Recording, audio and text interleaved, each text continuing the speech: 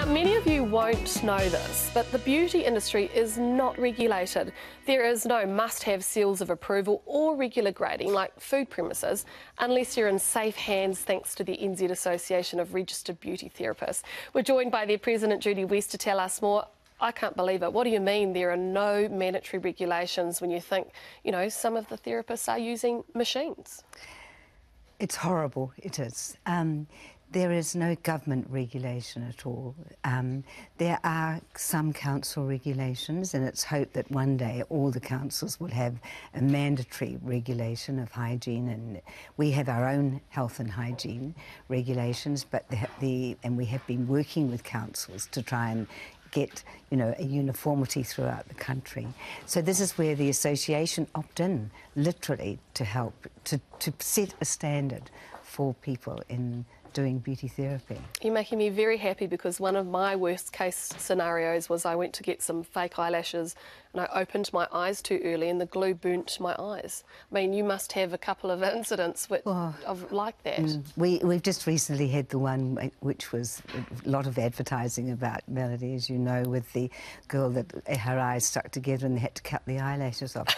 You know, these sort of things happen, and please believe me, we understand, but if you're trained properly, this doesn't happen to the same degree.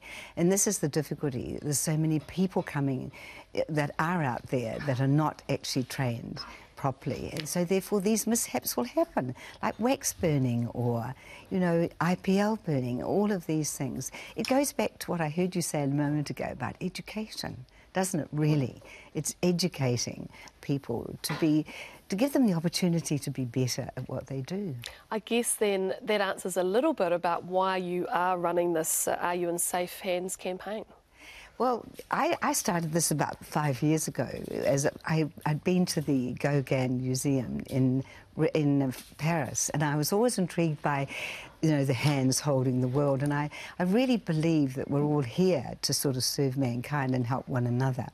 And I felt that the need was so desperate in this industry, because we were getting a reputation which was really not warranted. We weren't the baddies. We've got all these very professional, wonderful beauty therapists that are doing amazing work, and then somebody comes along and does something bad. We get classed with that whole thing.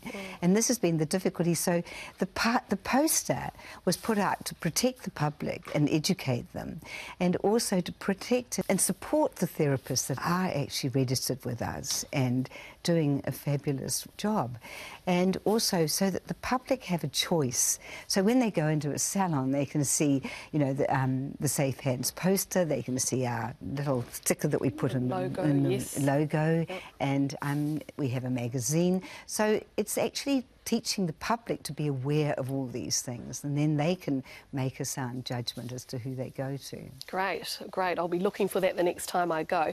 What about the therapists, if they want to join your association? How do they do that, and what's the protocol?